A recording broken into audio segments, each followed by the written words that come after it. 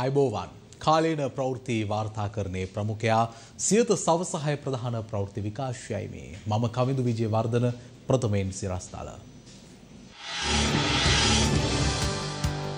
අඛණ්ඩව සෞඛ්‍ය වෘත්ති සමිති 18ක් සිව්වෙනි දිනටත් වර්ජනයේ අදත් රෝගීන් අසරණයි. ඔඩොක්කුවේ සිටි කාලේ වැටුප් වැඩි කරගත්තේ නැත්තේ ඇයි? ඇමති රෝහිත අසයි. අපි කඩේ යන්නේ ජනතාවට ජේආර්ටවත් වහන්න බැරි වුණු කට ගැන පූජ්‍ය මුරුත්තිට්ටුවේ ආනන්ද හිමි කියයි. රජයේ වෛද්‍ය නිලධාරීන්ගේ සංසදයෙන් GMO එකට ඇරයුමක්. කතානායක යලි කතානායක පුටුවට. 11 වන දිනටත් කොවිඩ් රෝගීන් 1000 ඉක්මවයි. දින දෙකට මරණ 71යි. බ්‍රිතාන්‍යයේ කොවිඩ් ස්වැන් නිරෝධායන නීතිය ඉවත් කිරීමට බොරිස් ජොන්සන් සූදානමින්. විද්‍යාත්මක නැති දේශපාලන තීන්දුවක් විශේෂඥයින් පවසයි. අදත් විදුලිය කපන්නේ නැහැ. උසස් පෙළ ප්‍රශ්නපත්‍ර ගැටලුවට ශාලාධිපති සහ සහකාර ශාලාධිපතිගේ වැඩ තහනම්. කම්කරු අමාත්‍යංශ ඉදිරිපිට ජනතා විමුක්ති පෙරමුණ උද්ඝෝෂණයේ. වහන නීතිය සලකන්නේ නැහැ. අපි පිරිවෙන් අරිනවා. කළුතර දිස්ත්‍රික් කෘත්‍යාධිකාරී පරිවේනාධිපති සංගමේ කියයි. වෛද්‍ය සාපි හිඟ වැටුප් ඉල්ලා අධිකරණයට. ත්‍රස්තවාදයේ වැළැක්වීමේ තාවකාලික විධිවිධාන පනත් කෙටුම්පත පාර්ලිමේන්තුවට. රැලි පුළුවන් නම් ඡන්දේ බැරිද? විපක්ෂය පාර්ලිමේන්තුවේදී ප්‍රශ්න කරයි. ඡන්දේ දෙන්න අපි ලෑස්ති. ජොන්ස්ටන් පිළිතුරු දෙයි. කුණු අර්තාපල් දඹුල්ලෙන්. රෝගයට බෙහෙත් නොදී යාඥා කරමින් දරුවා මැරෙන්න හැරි දෙමාපියන් අත්අඩංගුවට. පිපුරුම තප්පර 5යි. සූර්යාගේ මෙන් දස ගුණයක තාප බලයක්. සිංහ කැන්ගරු සටනට සැල්ල සූදානම්. නිල විකාශක අයිතිය සියතට.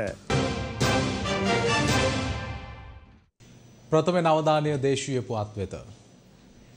සෞඛ්‍ය වෘත්තීය සමිතිය ආරම්භ කළ වැඩ වර්ජනයට අදට දින 4ක්.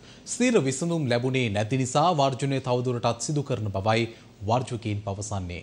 හිතු වෙලාවට සිදු කරන වෘත්තීය සමිතිවල මේ වර්ජන ගැන බොහෝ පාර්ශව කනගාටුව පළ කර සිටිනවා. අදත් මේ වර්ජන නිසා රෝගීන් දැඩි අපහසුතාවයට පත්ව සිටින අයුරු දක්නට ලැබුණා. වැටුප් විෂමතාව ඇතුළු ඉල්ලීම් 7ක් මුල් කරගන්නමින් සෞඛ්‍ය සේවකීන් ආරම්භ කළ වර්ජනයට අදට දින 4ක්. තමන්ගේ ඉල්ලීම් ලබා දුන්නේ නැති නිසා වර්ජනය තවදුරටත් ව්‍යාප්ත කරන බවයි වර්ජකීන් පවසන්නේ.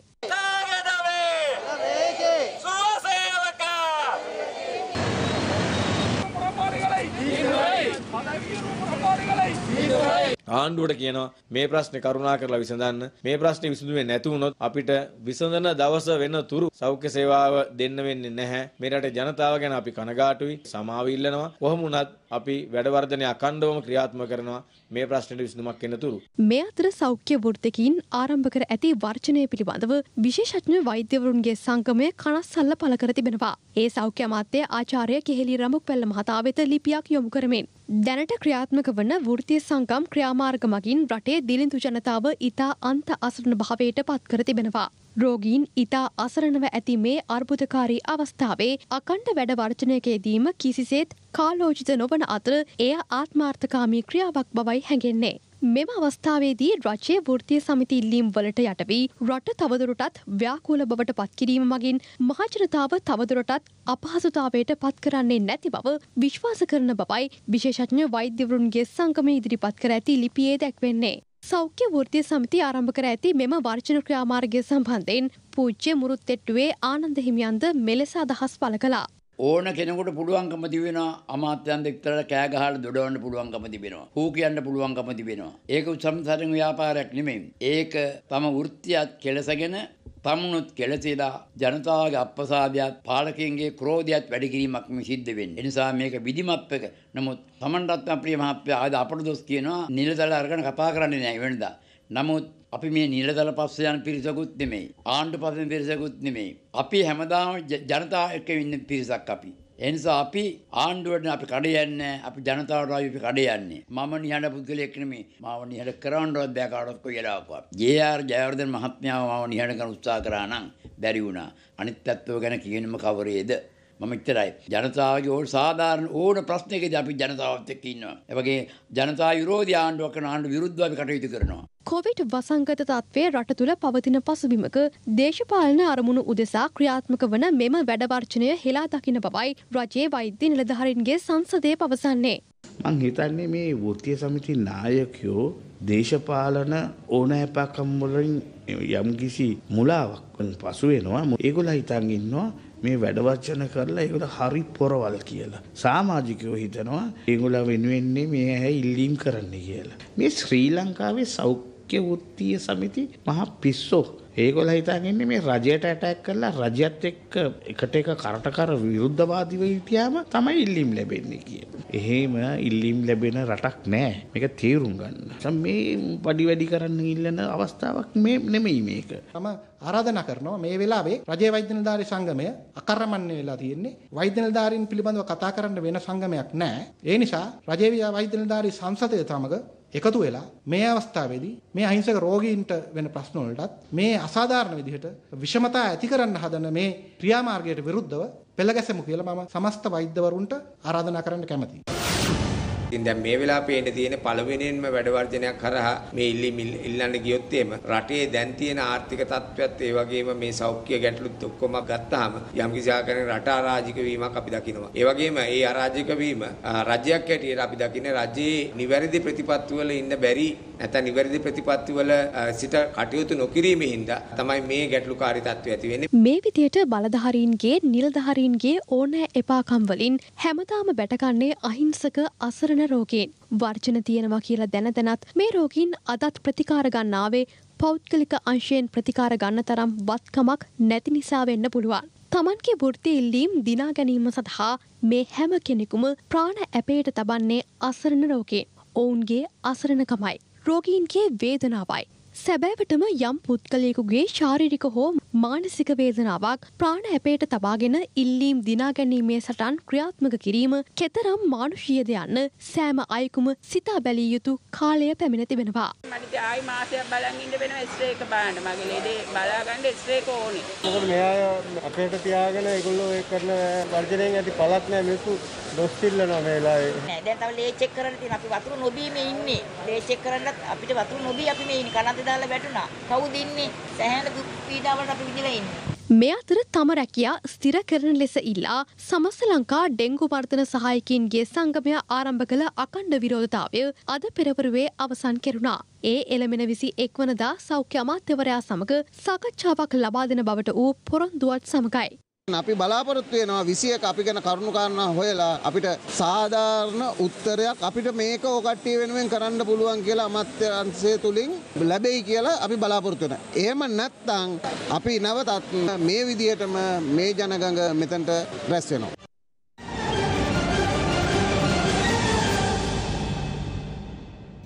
මෙන්න දැන් ලැබුණු පුවතක්.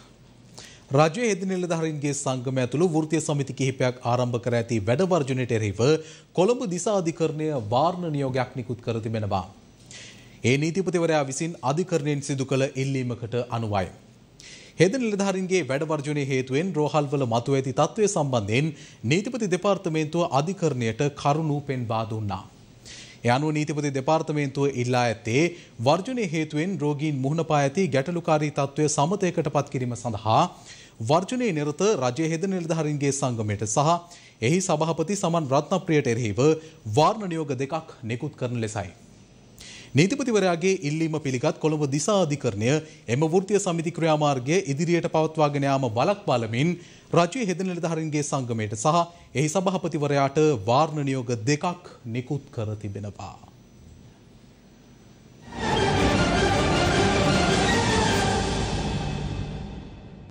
යලිත් දේශීය පුවත්. ඔඩොක්කුවේ සිටි කාලේ වැටුප් වැඩි කරගත්තේ නැත්තේ ඇයිදැයි අමාත්‍ය රෝහිත අබේ ගුණවර්ධන මහතා අද පාර්ලිමේන්තුවේදී ප්‍රශ්න කළා. සෞඛ්‍ය ක්ෂේත්‍රයේ වර්ජන නතර කිරීම සඳහා නව නීති හඳුන්වා දෙන ලෙසද ඔහු අධිකරණ අමාත්‍යවරයාගෙන් ඉල්ලා සිටියා.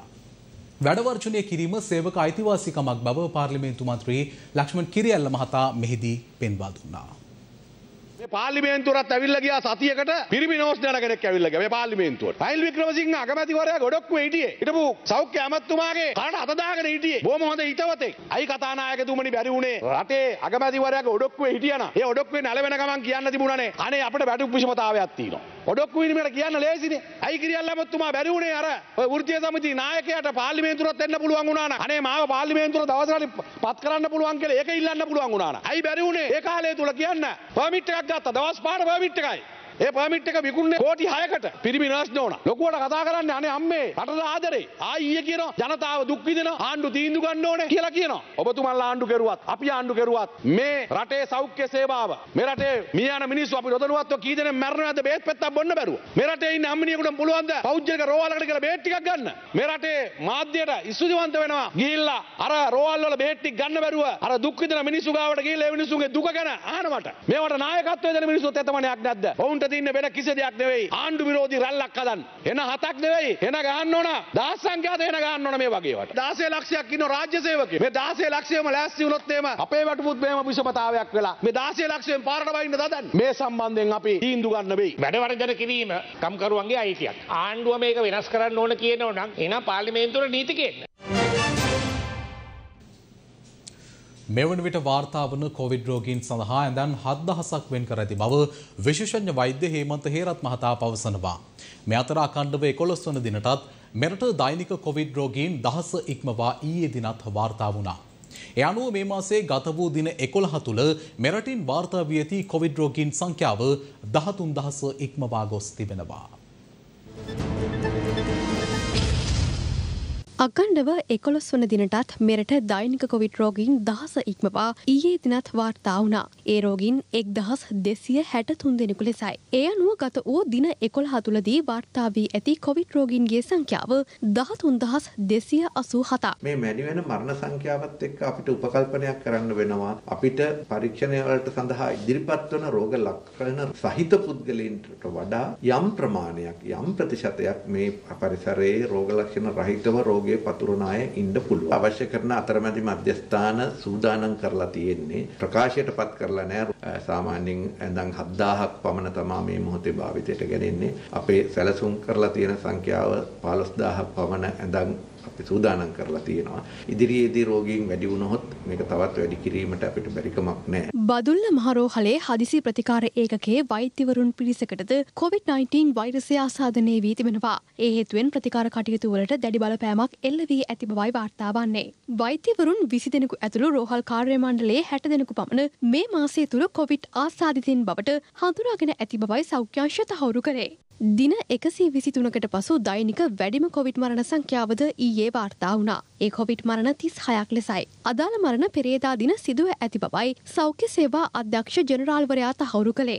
මේ මාසයේ ගත වූ දින 11 තුළ මෙරටින් වාර්තා වී ඇති කොවිඩ් ආසාදිත මරණ සංඛ්‍යාව 251ක්. සමස්ත කොවිඩ් මරණ සංඛ්‍යාවද 15692 දක්වා ඉහළ ගොස් තිබෙනවා. දැනට බ්‍රිතාන්‍ය තුළ ක්‍රියාත්මක කොවිඩ් ස්වයං නිරෝධායන නීතිය පෙබරවාරි මාසයේ ඉවත් කරන බව අගමැති බොරිස් ජොන්සන් ඊයේ ප්‍රකාශ කළා. ඒ යුක්‍රේන සංචාරය අවසන් කර පාර්ලිමේන්තුවට පැමිණි ප්‍රථම අවස්ථාවේදී මෙය අනුවන සහ හුදු දේශපාලන තීන්දුවක් බවයි එරට සමහර විශේෂඥයින් සහ සෞඛ්‍ය බලධාරීන් පෙන්වා දී ඇත්තේ. දැන් ලෝක කොවිඩ් තත්ත්වය. මහා බ්‍රිතාන්‍ය තුළ කොවිඩ් වැළැක්වීමේ විවිධ නීති ක්‍රියාත්මක වනවා. ඒ අතර ස්වයං නිරෝධායන නීතිය දබනවා. මෙම නීතිය ඉවත් කිරීමට දින නියමව තිබුණේ මාර්තු මාසයේදී. එහෙත් ඊයේ පාර්ලිමේන්තුවට පැමිණි බොරිස් ජොන්සන් අගමැතිවරයා පැවසුවේ මෙම නීතිය මේ මාස 24 වෙනිදා විට ඉවත් කරන බවයි. ඊට හේතුව ලෙස ඔහු දක්වා සිටියේ කොවිඩ් වෛරස් ව්‍යාප්තිය පහළ යමින් පවතින බවයි. ඔහුගේ මෙම ප්‍රකාශයට එරට සෞඛ්‍ය සහ විශ්වවිද්‍යාල විශේෂඥයින්ගේ දැඩි විරෝධය එල්ල වී තිබෙනවා. මෙය හුදෙක්ම කොවිඩ් නීති හමුවේ පාටි දැමූ චෝදනා යෝජනාව යටගහන්න දරන දේශපාලන තීන්දුවක් ලෙසයි එරට සමහර සෞඛ්‍ය බලධාරීන් සහ විශේෂඥයින් අර්ථ නිරූපණය කර ඇත්තේ. ඔවුන් පවසන්නේ ස්වයං නිරෝධායන නීති ඉවත් කළහොත් තවමත් එන්නත් කළේ නැති පාසල් සිසුන් සහ නිදන්ගත රෝග ඇති අය අවදානමකට ලක්විය හැකි බවයි. මහා බ්‍රිතාන්‍යයේ කොවිඩ් ව්‍යාප්තිය අඩුවීම 20% පමණ බවයි සෞඛ්‍ය බලධාරීන් සහ වෛද්‍ය විශේෂඥයින් පවසා ඇත්තේ. මෙම ප්‍රතිශතය තවත් බොහෝ දුරට අඩුවන තෙක් කොවිඩ් නීති පවත්වාගෙන යා යුතු ඇතැයි බොහෝ විශේෂඥයින් අගමැතිවරයාගේ තීන්දුවට එරෙහිව ප්‍රකාශ කර තිබෙනවා. තවමත් දෛනික කොවිඩ් මරණ 1800ක් පමණ බ්‍රිතාන්‍යයේ සිදුවනවා. විශේෂයෙන් ඔමික්‍රෝන්ද ව්‍යාප්ත වීම අඩු වී නැහැ. ඩවුනින් වීදියේදී කොවිඩ් වසංගතය හමුවේ බ්‍රිතාන්‍ය අගමැතිවරයාගේ නත්තල් සාදය පිළිබඳ තවත් තොරතුරු හෙළිදරව් වී තිබෙනවා. එම සාදයට 50කට වැඩි පිරිසක් සහභාගී වී ඇති බවයි අනාවරණය වී ඇත්තේ. එම සාදයේ ඡායාරූපද සමහර පුවත්පත්වල පළ කර තිබෙනවා. මේ අතර ඩෙන්මාර්කයේ දෙවන මැග්‍රේන් රැජිනටද කොවිඩ් ආසාදනය වී ඇති බවයි වාර්තා වන්නේ. 81 හැවිරිදි ඩෙන්මාර්කයේ රැජින මෘදු රෝග ලක්ෂණ පෙන්눔 කරන බවයි රාජකීය මන්දිර ප්‍රකාශකයා පවසා ඇත්තේ. ඇයට සිංහාසනයේ හිමි වී වසර 50ක් ගත වෙනවා. මෙම මාසය තුළදී වයස අවුරුදු 5ට අඩු ළමුන්ටත් කොවිඩ් එනත ලබා දීමට ඇමරිකාව අපේක්ෂා කරනවා. පෙබරවාරි මාස 21 වෙනිදා සිට මේ සඳහා අවශ්‍ය පියවර ගන්නා බවයි ඇමරිකාවේ රෝගපාලන හා වැළැක්වීමේ මධ්‍යස්ථානය නිවේදනය කරන්නේ. ජපානයේ කලාප 13ක් සඳහා බලපැවැත් වූ කොවිඩ් සීමා තවත් සති 3කින් දීර්ඝ කිරීමට තීරණය කර තිබෙනවා. ජපාන අගමැතිවරයා පැවසුවේ කොවිඩ් ව්‍යාප්තිය හමුවේ මෙම තීරණය ගත් බවයි. ඒ අනුව ටෝකියෝවටද තවත් සති 3ක් කොවිඩ් නීති බලපවත්වනු ඇති.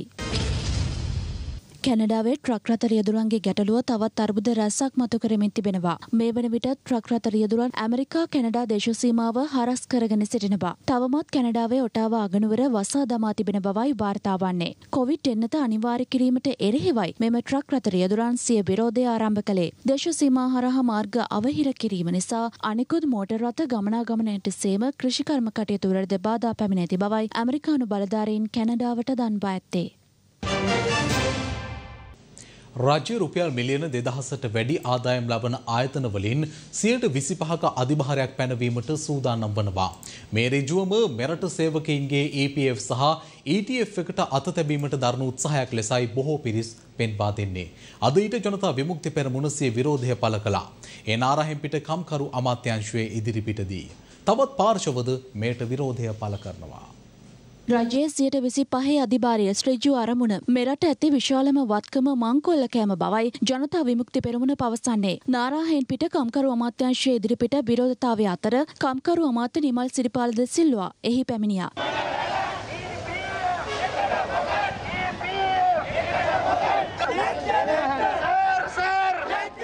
විරෝධතාවයේ නිරතව සිටි පිරිස අදාළ ලිපිය අමාත්‍යවරයාට බාර දුන්නා. සේවක අර්ථසාධක අරමුදලෙන් ආදායම් බදු ගන්නවා. ගිය අවුරුද්ද විතර මිලියන 35000ක් අරන් තියෙනවා. ඒ අවුරුද්දෙම මේ අධිභාරය ගත්තොත් එම තව මිලියන 69000ක් යනවා. ගත්තොත් එම බිලියන 100ක් විතර. මොකද බැංකුවල ගිණුම් වල සල්ලි වලින් බදු ගන්න නැහැ නේ. සේවකයාගේ අරමුදල් වලින් තමයි මේ බදු ගන්න. කම්කරු අමාත්‍ය නිමල් සිරිපාල ද සිල්වා මහතා පැවසුවේ අදාළ විරෝධතාවය සහිත ලිපිය පාර්ලිමේන්තුවට ඉදිරිපත් කරන බවයි. බිලියන 35ක කම් ටැක්ස් ගන්නවා. ඊට අමතරව දේශීය ආදායම් බදු දෙපාර්තමේන්තුව 108ක වැට් බද්දක් අය කරන්න ඉල්ලා හිටියා. මං නැති ඇමති වුණාට පස්සේ ආපාලන ආණ්ඩුවෙන් ගනපු පනතක් අනුව. නමුත් මං ඒක දුන්නේ නැහැ. මේ පනත දැන්ට මං හිතන බොහෝ විට ශ්‍රේෂ්ඨාධිකරණයේ අභියෝගයට ලක් කරන්න පුළුවන්. කම්කරු ඇමතිවරයා වශයෙන් මට තියෙන්නේ මේ කාරණය පිළිබඳව කැබිනට් මණ්ඩලයට දැන්වීම. මට තීන්දුවක් ගන්න පුළුවන් කමක් නැහැ නේ මුදල් පනතක් පිළිබඳව.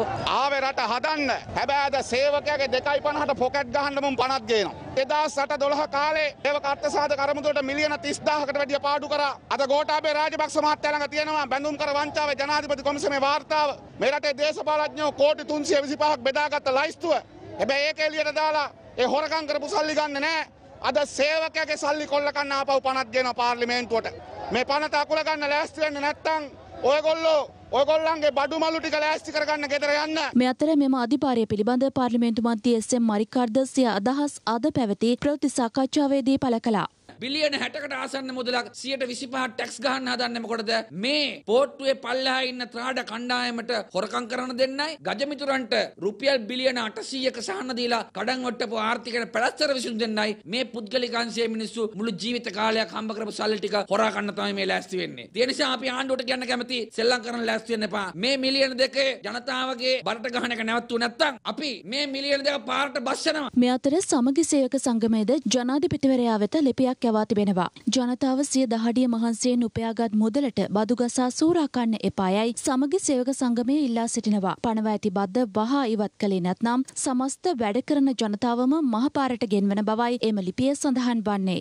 මේ අතර අද පාර්ලිමේන්තුවේදී ආචාර්ය හර්ෂද සිල්වා පැවසුවේ අධිකරණයට යෑමට සූදානම් වන බවයි. මුදල් ඇමතිවරයාගේ උපදෙස් පත මේ අර්ථසාධක අරමුදල මේ විදිහට නිර්වචනය කරා කියන එක තමයි අපේ චෝදනාව. වැඩ ලක්ෂයකට රුපියල් බිලියන 100ක් අවශ්‍යයි. මේ වැඩ ලක්ෂ්‍ය කරගෙන යන්න මොවුන්ට මුදල් නැහැ. සල්ලි තවදුරට අච්චු ගහන්න බෑ. මොකද උද්දමනය 125කට වඩා ගිහිලා තියෙනවා. හරි කනගාටුයි කියන්න. 2019න් පස්සේ මේකේ වාර්ෂික වාර්තාව තාම ඉදිරිපත් කළා නැහැ. සමග ජන බලවේගයේ හැටියට අපි මේ අධිභාර බද්දට සම්පූර්ණයෙන්ම විරුද්ධයි. අපි ජනාධිපතිවරයාට කියනවා කරුණාකරලා මේ ගැසට් එක රිවර්ස් කරගන්න. එහෙම රිවර්ස් කරගත්තේ නැත්නම් අපි ඔබත් එක්ක සටනකට එනවා දේශපාලන වශයෙන් මේ අධිභාරය ඉවත් කර ගන්නකම්. පාර්ලිමේන්තු මන්ත්‍රී පාටිලේ චම්පික මහතාද මේ පිළිබඳව අදහස් පළ කළා. ඇයි මේ රටේ සීනි ජාවාරම්කරුවන්ගෙන් ඒ ගසාකාපු ජනය ලබා ගන්න නැත්තේ? ඒ වෙනුවට ඇයි ලක්ෂ 26ක් වෙච්ච වැඩ කරන ජනතාවගේ මේ බදු මුදල් ලබා ගන්න? ඉක්මන් ඡන්දයක්, පුංචි ඡන්දයක් විය හැකි පැවැත්වීමේ අරමුණින් යුතුව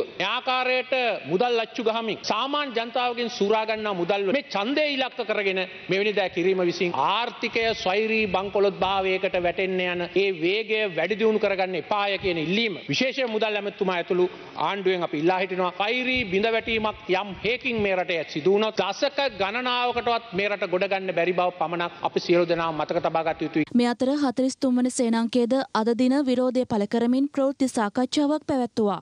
මේ ආරක්ෂා කරගෙන ආව අරමුදල මේ වෙනකොට අති ප්‍රබල බාධාවකට මුහුණ පාලා තියෙනවා. ට්‍රිලියන 3කට වැඩි මේ අරමුදල රජයේ අවශ්‍යතාව වෙනුවෙන් මංකොල්ල කෑමේ ක්‍රියාදාමයක් මේ වෙනකොට රජය දියත් කරලා තිබෙනවා. අයවැයක් මේ රටට ඉදිරිපත් කරලා ඔවුන්ගේ මේ අයවැය තුළ තිබෙන යෝජනා ක්‍රියාත්මක කර ගැනීම සඳහා මේ වනකොට දැඩි මූල්‍ය අරබුදයකට පත් වෙලා තිබෙනවා. මේ මූල්‍ය අරබුදය මොවුන් විසඳා ගැනීමට උත්සාහ කරන්නේ මේ වගේ මහජනතාව සතු එහෙම නැත්නම් සේවකයන් සතු අරමුදල් මංකොල්ල කෑම තුල. මේ අතර මේ පිළිබඳව රාජ්‍ය අමාත්‍ය ශ්‍රී සිංහ මහතාද අදහස් පළ කළා. මෛත්‍රීපාල සිරිසේන ජනාධිපතිතුමා නායකත්වයේ දීපු රනිල් වික්‍රමසිංහ අගමැතිතුමා නායකත්වයේ දීපු ආණ්ඩුවේ තමයි මේ අරමුදල් වලින් අය කරන 10%ක් පමණක් අය කරපු බදු ප්‍රමාණය 14% දක්වා වැඩි කරන්න. අද පාර්ලිමේන්තුව තුලත් ඉන් පිටරත් අපේ ආණ්ඩුවට ඇඟිල්ල දික් කළා කියනවා අපි බදවය කරන්න සූදානම් වෙනවා කියලා. ඒ අධිභාරය ගෙවන්න සිදු වේවි මං හිතන්නේ ආයතන 55කට 60කට ආසන්න ප්‍රමාණයකට. රජයක් හැටියට කිසිම අවස්ථාවක මේ රටේ වැඩ කරන පන්තියට අගතියක් වෙන්න කටයුතු කරන්නේ නැහැ.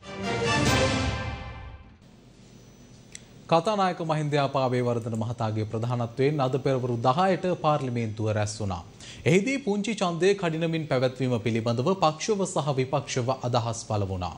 මේ අතර ත්‍රස්තවාදය වැළැක්වීමේ తాවකාලික විධිවිධාන පනත් කෙටුම්පත පාර්ලිමේන්තුවට ඉදිරිපත් කළා. පළාත් පාලන මැතිවරණවල කාලය අවසන් වුණා. දැන් අවුරුද්දකට දීර්ඝ කළා තියෙනවා. දැන් ඒ වෙලාවේ කිව්වේ මේ කොවිඩ් නිසා ඡන්දේ පවත්වන්න හැකියාවක් නැහැ කියලා. දැන් මම හිතන්නේ ඔබතුමාලා ඊයේ අනුරාධපුරයෙන් රැස්වීමුත් ආරම්භ කරා. ඒ නිසා කොවිඩ් ප්‍රශ්නයක් දැන් මම හිතන්නේ බලපාන්නේ නැහැ. මේ විදිහට දේශපාලන කටයුතු කරන්න මැතිවරණ කල් දාන්න. ඉතින් රාජපක්ෂවරු ඉතිහාසයේ කවදාකවත් මැතිවරණ කල් දාපු අයත් නෙමෙයි. ඡන්ද වලට ඕනේ නැහැ අපි ලෑස්ති.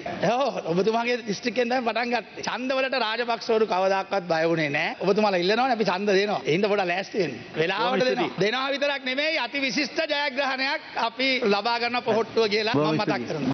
Mr. Speaker, I present a bill to amend the Prevention of Terrorism Temporary Provisions Act number 48 of 1979. The joint statement by both Sri Lanka and the EU Commission, in the joint commission meeting, certain shortcomings have been pointed out. Undertaking have been given. Those amendments will be considered. Are you considering those amendments? No, we are not debating it.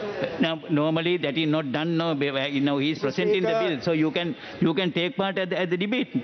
No difficulty. Speaker, we are not debating the bill here now. Yes. I'm only presenting the bill. You can take part at the debate. Minister of Justice has stated, it's in the press today, that the PTA would be totally repealed and another counter-terrorism act will be introduced. So that's why I want to ask the Honourable Minister of Foreign Affairs, why then is he presenting the slipshod amendment to Parliament? All these criticisms can be made on the floor of Parliament when this bill is debated. It is presented in keeping with the standing orders of this House. Any citizen of this country can challenge it in the Supreme Court. Thereafter, there will be a full debate here in Parliament, exactly. and that is the proper occasion for any views for and against the amendment to be expressed in Parliament, Mr. Speaker. රාජ්‍ය මුදල් පිළිබඳ කාරක සභාවෙන් හැම මාසෙම පළවෙනි සතියේ පාර්ලිමේන්තුව රැස් වෙන පළවෙනි සතියේ අපිට රාජ්‍ය ණය හා ණය සේවා පිළිබඳ වාර්තාවක් මේ සභාවට ලබා දෙන්න කියලා. රාජ්‍යයේ විදේශ විනිමය සංචතිය ගැන ඒ ගැන පැහැදිලිව දෙන්න ඕනේ. දැන් අද දෙන සමහර කරුණු වල චීන ඉන්දියාව වෙන ස්වොප් ටිකත් ක්‍රෙඩිට් ලයින්ස් උත් ඇතුල් කරලා තියෙනවා. මම දන්නේ ඒක හරිද නැද්ද කියලා කතාවක් යනවා. අපිට තියෙන ඇත්ත වශයෙන්ම තියෙන විදේශ විනිමය සංචතිය ඩොලර් බිලියනකට වඩා අඩුයි කියලා. Midday ෆයිනෑන්ෂල් රිපෝට් එකක් ඉදිරිපත් කරනවා පාර්ලිමේන්තුවට. ඉතින් දැන් ඔබතුමා කියන්නේ Midday නැතුව මාසිකව ඉදිරිපත් කරන්න කියලා to the PSC. PSC can report back to the parliament. Then there will have to be some other provision that we will have to discuss on foreign exchange, balance of payments and etc. But it is an issue. All of you all, the opposition has the right, the government members will, ministers will reply. You all take adjournment debate.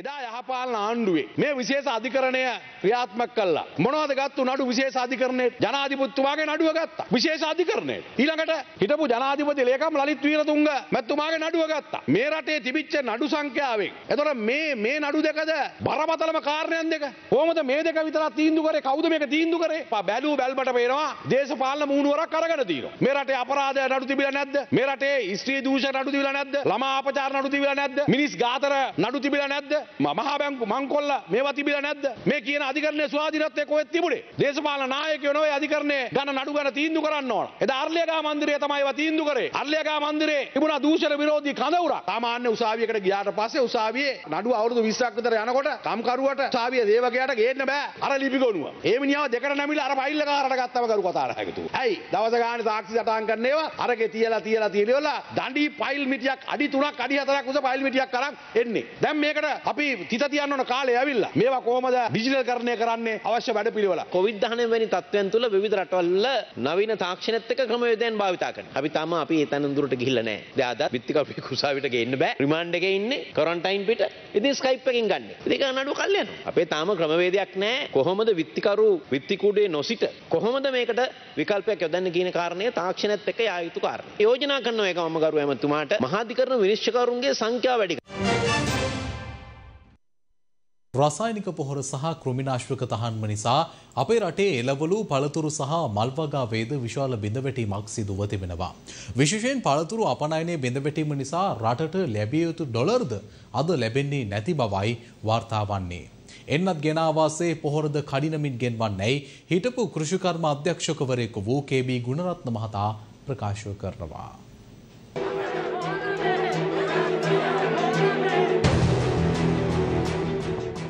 රසායනික පොහොර තහනම නිසා ඇත්තටම බිඳ වැටුනේ වී වගාව පමණක් නෙවෙයි.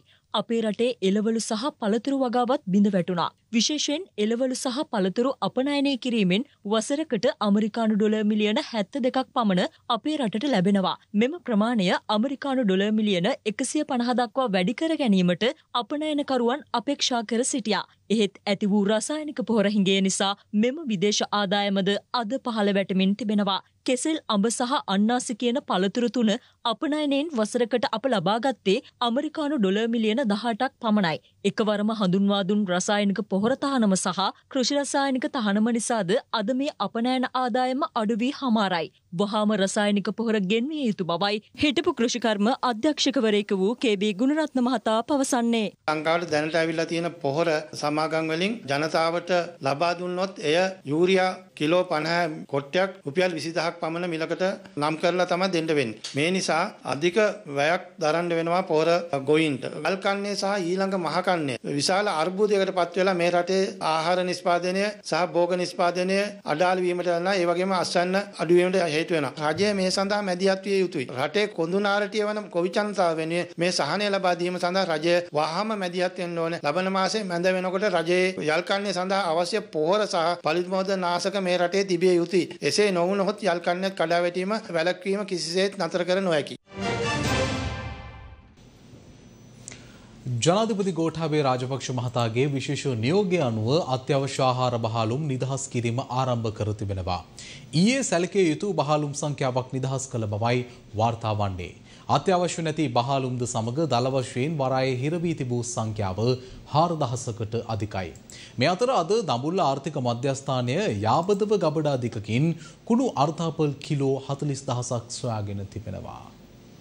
අත්‍යවශ්‍ය ආහාර සහිත කන්ටේනර් 1500ක් 2000 අතර සංඛ්‍යාවක් දැන් මාස කිහිපයක සිට වරායෙන් නිදහස් කර ගැනීමට හැකි වූයේ නැහැ. ඒ ඩොලර් හිඟය නිසායි. අවසානයේදී ජනාධිපති ගෝඨාභය රාජපක්ෂ මහතාට ඒ සඳහා මැදිහත් වීමට සිදු වුණා. එහිදී ජනාධිපතිවරයා අදාළ බලධාරීන්ට උපදෙස් දුන්නේ වහාම අත්‍යවශ්‍ය ආහාර ද්‍රව්‍ය සහිත කන්ටේනර් නිදහස් කිරීමට පියවර ගන්නා ලෙසයි. ඒ අනුව ඊයේ සිට සමහර බහලුම් නිදහස් කිරීම ආරම්භ කෙරුණා. මේ අතර දඹුල්ලෙන් කුණුවල තොගයක් පිළිබඳව වාර්තා වනවා. ආර්ථික මධ්‍යස්ථානයට යාබදව ගබඩා දෙකක තිබියදී කුණු අර්ථාපල් තොගයට සීල් තබා ඇත්තේ. පාකිස්තානයෙන් මෙම අර්ථාපල් ආනයනය කර තිබෙනවා. මිනිස් පරිභෝජනයට සුදුසු නැති මෙම අර්ථාපල් තෝරමින් සිටි බවයි වාර්තාකරු පවසන්නේ. නගරාධිපති ජාලිය ඕපාත මහතා සහ සෞඛ්‍ය නිලධාරීන් මෙම වැටලීමට එක් වුණා. ඉතා දිගු කලක සිට මෙසේ පාකිස්තානයෙන් කුණු අර්ථාපල් සහ ලොකු ලුණු ගෙනවිත් අලෙවි කරන බවයි නගරාධිපතිවරයා ප්‍රකාශ කළේ.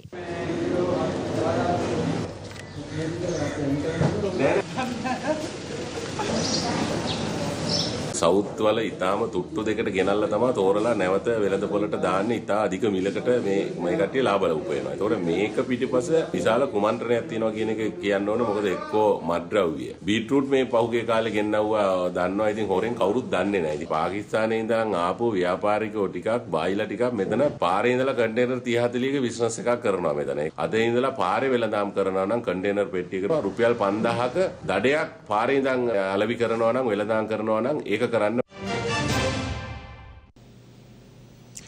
අද උපරිම ඉල්ලුම සහිත කාල සීමාවේදී විදුලි බල මණ්ඩලය මෙගාවොට් 2700ක් අපේක්ෂා කරනවා. නමුත් මණ්ඩලය සතුව තිබෙන්නේ මෙගාවොට් 2593ක් පමණයි. ඒ අනුව මෙගාවොට් 107ක අඩුවක් අද උපරිම ඉල්ලුම සහිත කාලයේදී පවතිනවා. ඒ කොහොම වුණත් විදුලි බල මණ්ඩලය නම් කියන්නේ අදත් විදුලිය කපන්න අවශ්‍ය නැති බවයි. මේ වන විට නිවෙස් වලට නව විදුලි සම්බන්ධතා ලබා ගැනීමේ අර්බුදයක්ද පවතිනවා. ඒ මීටර් ඇතුළු බොහෝ උපකරණවල මිල ඉහළ යාම සහ හිඟය නිසායි.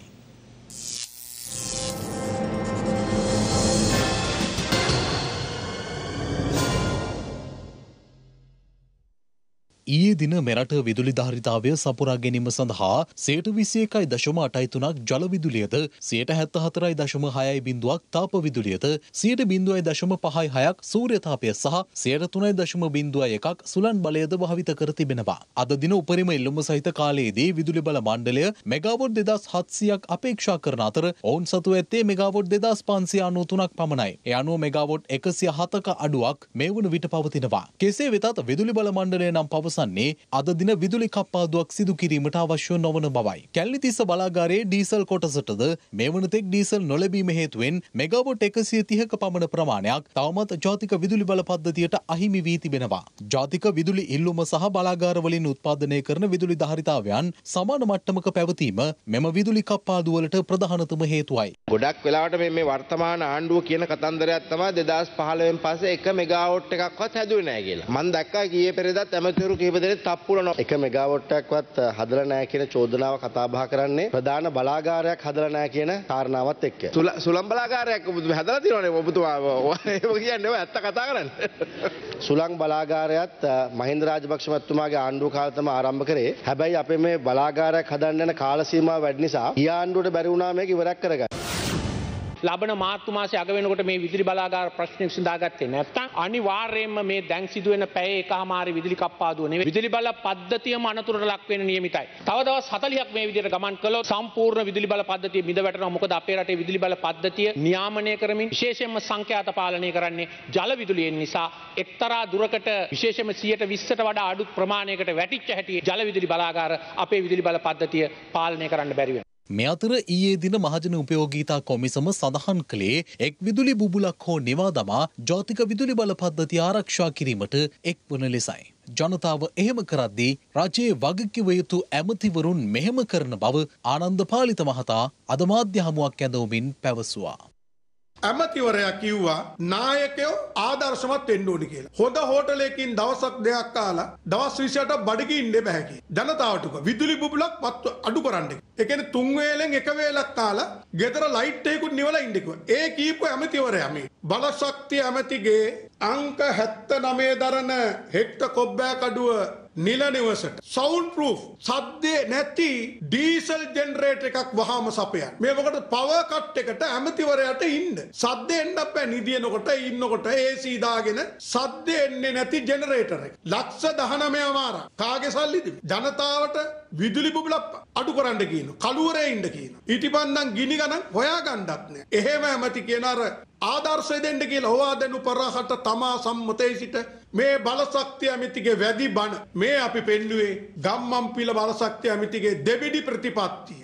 මේ වන විට නිවසක විදුලිය ලබා ගැනීම සඳහා වන සියලුම වයර් ඇතුළු උපකරණවල මිල 50%කටත් වැඩියෙන් ඉහළ ගොස් තිබෙනවා. කිසිදු මිල පාලනයක් නැති මේ ශේෂ්ත්‍රයේ භාණ්ඩ පෞද්ගලික සමාගම් වලට ඕමනා හැටියටයි පාලනය වන්නේ. මේ නිසා සමහර ඉදිකිරීම් ආරම්භ කළ නිවාසවල විදුලි සම්බන්ධ කිරීමේ කටයුතු අඩාල වී තිබෙනවා. මේ අතර විදුලි මීටර ඇතුළු බොහෝ උපකරණවල බරපතල හිඟයක්ද පවතිනවා. මේ නිසා නිවෙස්වලට නව විදුලි සම්බන්ධතා ලබා ගැනීමේ කටයුතුද අඩාල වී ඇති බවයි අද පාර්ලිමේන්තුවේද ප්‍රකාශ කෙරුණේ. විශේෂයෙන්ම ඔබතුමාගෙන් අහන්නේ කවුද බුරන්නේ පොඩ්ඩක් ඉන්නකෝ ඉතින් පොඩ්ඩක් අපි දෙන්න විශේෂ ගන්න පොඩ්ඩක් ඉන්නකෝ කුට්ටි ඉන්නකෝ මුට්ටිය දාන්න ඔබතුමා ප්‍රශ්නේ අහන්න කෑ ගහනවනේ කතා කරනකොට අර හරක් ටික බෙදලා දාන්නකෝ අද විදුලි බල මණ්ඩලයේ කිසිම සේවාවක් ගන්න විදියක් නැහැ ඒකට හේතුව තමයි මේ බාණ්ඩ නැහැ ඒ කියන්නේ අඩුම ගන්න විදුලි බල මණ්ඩලයට දිනයක්වත් කියා ගන්න බෑ අවල් දිනේට සප්ලයි එක දෙනවා කියලා මේ වෙනකොට විදුලිය නොමැති සියලුම නිවාස වලින් විදුලි ලබා දීම සඳහා මිලියන 750ක් ගිය අවුරුද්දේ වියදම් කරලා සමෘද්ධි පවුල් සඳහා නොමිලේම අපි කනෙක්ෂන් එක ලබා දුන්නා වර්ෂයේදීත් විදුලිය නැති ඉතිරි ගෙවල් තියෙනවා නම් ඉල්ලුම් කරන ස්ථාන තියෙනවා නම් ඒ සෑම ස්ථානයකටම විදුලිය සැපයීම ආණ්ඩුවේ වගකීම විදුලි බල මණ්ඩලයේ වගකීම. තමන් කැමති ආගමක් ඇදහිීමේ නිදහස අපේ රටේ ආණ්ඩු ක්‍රම ව්‍යවස්ථාවෙන් තහවුරු කර තිබෙනවා. හැබැයි තමන්ගේ ආගමික නිදහස තවත් අයෙකුගේ ජීවිත තර්ජනයක් දක්වා යාමට නීතියෙන් අවසර නැහැ. විශේෂයෙන් තම ආගමික විශ්වාසවල බිල්ලක් බවට කුඩා දරුවන්ගේ ජීවිත දෙන්න ඉඩ දෙන්න බෑ. ඊට නීතිය ක්‍රියාත්මක විය යුතුයි. මන්ද බාලවයස්කාර දරුවන් පිළිබඳ අවසන් අයිතිය අපේ රටේ අධිකරණයට පැවරෙනවා. ආගමික විශ්වාසයන් නිසා ප්‍රතිකාර ලැබුණේ නැතිව මියගිය ගම්පහ බඩල්ගම ආණ්ඩිමුල්ල ප්‍රදේශයේ දරුවා පිළිබඳ කතාවයි මේ. විවිධ ආගමික ඇදහිලි විශ්වාස ඕනෑතරම් අපේ රටේ තියෙනවා. ආණ්ඩු ක්‍රම ව්‍යවස්ථාවෙන් ආගමික නිදහස තහවුරු කර තිබෙනවා. හැබැයි අප මතක තබාගත යුතු එක් වැදගත් කරුණක්ද වෙනවා. ඒ අප රට අත ඇති යෂ්ටිය වැනීමේ නිදහස අනිකාගේ නාසය ළඟින් අවසන් වන බවයි. ඕනෑම ආගමික විශ්වාසයකට ඇදහීමකට තවත් අයෙකුගේ ජීවිතවලට තර්ජනයක් වීම සඳහා ඉඩ ලබා දීමට නොහැකි. අපේ රටේ විවිධ ආගමික විශ්වාස හා ඇදහිලි නිසා ගෙවුන කාලය තුල විවිධ තරාතිරමේ ජීවිත අහිමි වී තිබෙනවා. ඒ අතර බාලවයස්කාර දරුවන් සිටීම කනගාටුවට කරුණක්. බාලවයස්කාර දරුවන්ගේ අවසන් අයිතිය ඇත්තේ අධිකරණයටයි. ඊයේ බඩල්ගමින් වාර්තා වුණෙත් දෙමව්පියන්ගේ ආගමික විශ්වාසයන් නිසා ජීවිතය අහිමි වූ පිරිමි දරුවෙකු පිළිබඳවයි. ඔහුගේ වයස අවුරුදු 10ක්. මේ දරුවා බඩල්ගම ආඩිමුල්ල නිවසක් තුළ මියගොස් සිටියදී සොයාගෙන තිබෙනවා. එම අවස්ථාවෙත් දෙමව්පියන් යාඥා කරමින් සිටි බවයි වාර්තා වන්නේ.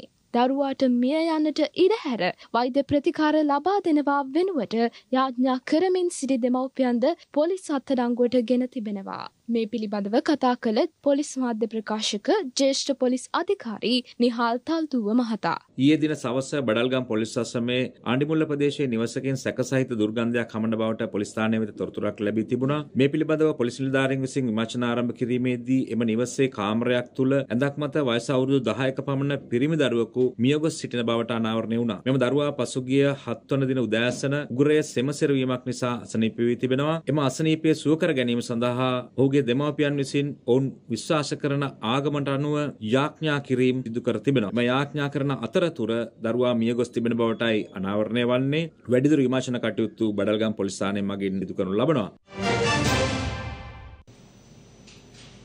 ගම්පහ තක්ෂිලා විද්‍යාලය සහ බද්දේගම ක්‍රිස්තු පිරිමි විද්‍යාලයේ උසස් පෙළ විභාගය අතරතුර සිසුන් දෙදෙනෙකුට අසාධාරණයක් සිදු වී තිබෙනවා. ඒ හේතුවෙන් ගම්පහ තක්ෂිලා විද්‍යාලයේ ශාලාධිපතිගේ සහ සහකාර ශාලාධිපතිගේ වැඩ තහනම් කෙරුණා. අධ්‍යාපන පොදු සහතික පත්‍ර උසස් පෙළ විභාගයේ ඊයේ දින පැවති චිත්‍ර විෂයට අදාළ ප්‍රශ්න පත්‍ර ලබා දීමේදී විභාග මධ්‍යස්ථාන දෙකක සිසුන් කිහිප දෙනෙකුට අසාධාරණයක් සිදු බව වාර්තා වෙනවා. බද්දේගම ක්‍රිස්තු දේව පිරිමි විද්‍යාලයේ විභාග මධ්‍යස්ථානය සහ ගම්පහ තක්ෂිලා විද්‍යාලයේ අදාළ සිදුවීම සිදු බවයි වාර්තා වන්නේ. බද්දේගම ක්‍රිස්තු දේව පිරිමි විද්‍යාලයේ විභාග මධ්‍යස්ථානයේ සිසුන් 6 දෙනෙකුගේ උසස් පෙළ විභාගයේ චිත්‍ර ප්‍රශ්න පත්‍රය නියමිත වේලාවට ලැබී නැහැ. මේ අතර ගම්පහ තක්ෂිලා විද්‍යාලයේ ස්ථාපිත කර ඇති විභාග මධ්‍යස්ථානයේ සිසුන් කිහිප දෙනෙකුට චිත්‍ර ප්‍රශ්න පත්‍රයේ දෙවන කොටස ලබා දී නොමැති බවයි වාර්තා වන්නේ. මම චිත්‍ර විෂයට අදාවහම මේ පළවෙනි කොටස දුන්නා. තව කොටසක් පළවෙනි කොටසෙම තව කොටසක් තියෙනවා. ඒකත් දෙන්න තියෙනවා. මං ඇහුවා මේ තව කොටසක් තියෙනව නේද මේ නැද්ද කියලා. ඒගොල්ලෝ නෑ කිව්වා. ඒ කියන්නේ අපිත් එක්ක අපේ විෂය කරන ගෑනු ළමයි 3 දෙනෙක් ඉන්නවා. ඒ 3 දෙනාට ඇහුවා දෙවෙනි කොටස දුන්නද කියලා. ඒගොල්ලෝ කිව්වා මේ දුන්නා කියලා. දැන් ඒගොල්ලෝ මොකද කියන්නේ? ඒගොල්ලෝ කියනවා මේ විභාගයේ ඉවරලා මොකක් ප්‍රතිඵල ආපුවහම මොකක් හරි බලමු. අර චිත්‍ර එක කොටස තිබ්බේ 8:00 11:00 මම එක කොටස ලිව්වා. ඊට පස්සේ අපි ඇහුවා එක කොටස මේ දෙවෙනි පේපරේ නැද්ද කියලා. ඊට පස්සේ කිව්වා එතනදී මැඩම් කිව්වා මේ ඒක නෑ. ඊට පස්සේ අපි ඇහුවා මැඩම් අපිට පැය 3ක් තියෙනවා ලියන්න. මොනවද ලියන්න කියලා. ඊට පස්සේ මැඩම්ලා කිව්වා මේ ඒක කොහොමද දන්නේ නැහැ කියලා කිව්වා. ශාලාධිපතිට කිව්වා අපි. එයා කිව්වා ඔව් අපේ අතින් වැරද්දක් වුණා කිව්වා. ඈ ගහන්න කරන්න එපාවලු මේක අපි මොකක් හරි කරලා දෙන්නලු. තාට ආවේ මේ විභාගය ලියන්න කියලා. ලොකු පාඩම් ගල්ලා මේ දවස්වල කොරෝනා හින්දා මේ වෙලාව කරලා ආවේ. අපි ලොකු මානසිකයක් අත්ෙන් හිටියේ. දැන් අද පළවෙනි විභාගයෙන් මෙහෙම වුණාම ඊටු දෙක ලියන්න අපිට මොකද්ද වගේ. අද 8:00 ඉඳන් 11:00 එක කළා මේ 11:00 ඉඳන් 4 වෙනකම් මෙතන නිකන්. තමාට සිදු අසාධාරණය සම්බන්ධයෙන් අදාළ සිසුන් කලාප අධ්‍යාපන කාර්යාලයටද පැමිණිලි කර තිබෙනවා. මෙම සිදුවීම සම්බන්ධයෙන් සියත ප්‍රවෘත්තිංශය විභාග කොමසාරිස් ජෙනරාල් LMD ධර්මසේන මහතාගෙන් විමසීමක් කළා. ඊයේ දිනේදී 3 වෙනි දිනේදී විශේෂ ගැටලුවක් වුණා ඉස්කෝල දෙකක. එතකොට මේ ශාලා දෙකේ සිදුවීම් දෙකක් වුණා. ඉතින් අර නිලධාරීන්ට අපි දඬුවම් ලබා දෙනවා. කිසිම දිනයක ආයේ ඒ අයට විභාග රාජකාරී නම් ලබා දෙන්නේ නැහැ. ඒ වගේම විනයානුකූල ක්‍රියාමාර්ගත් ඒ විනය බලධාරීන් විසින් ඉදිරි කාලයේදී ගනු ලබනවා.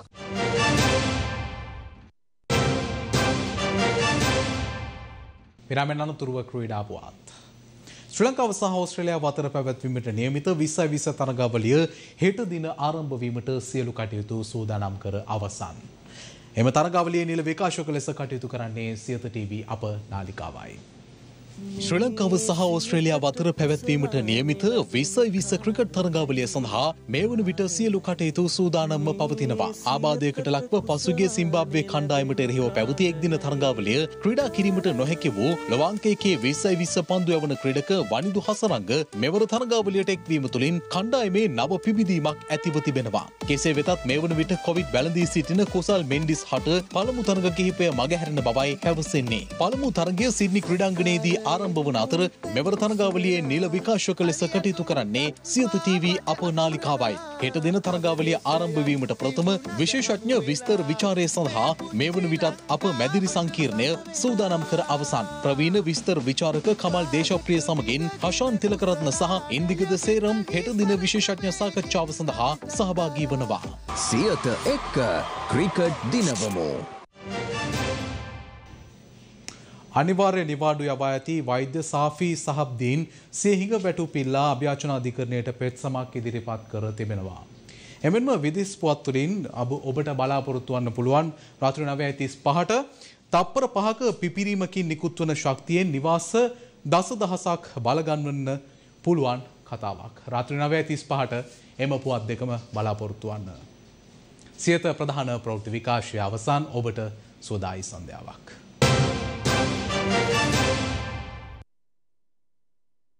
දිනපතා අලුත් වීඩියෝ සහ ප්‍රවෘත්ති නැරඹීමට ඉහත බටන් එක ක්ලික් කර සියත TV සබ්ස්ක්‍රයිබ් කරන්න.